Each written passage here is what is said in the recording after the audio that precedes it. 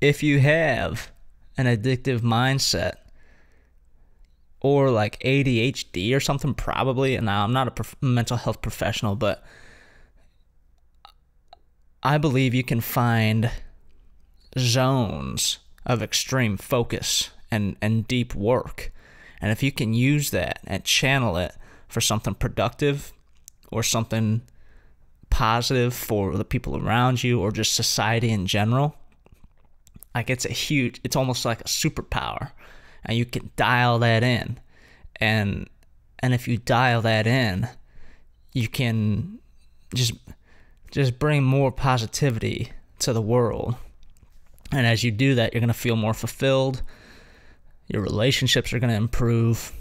Your mental health is going to improve.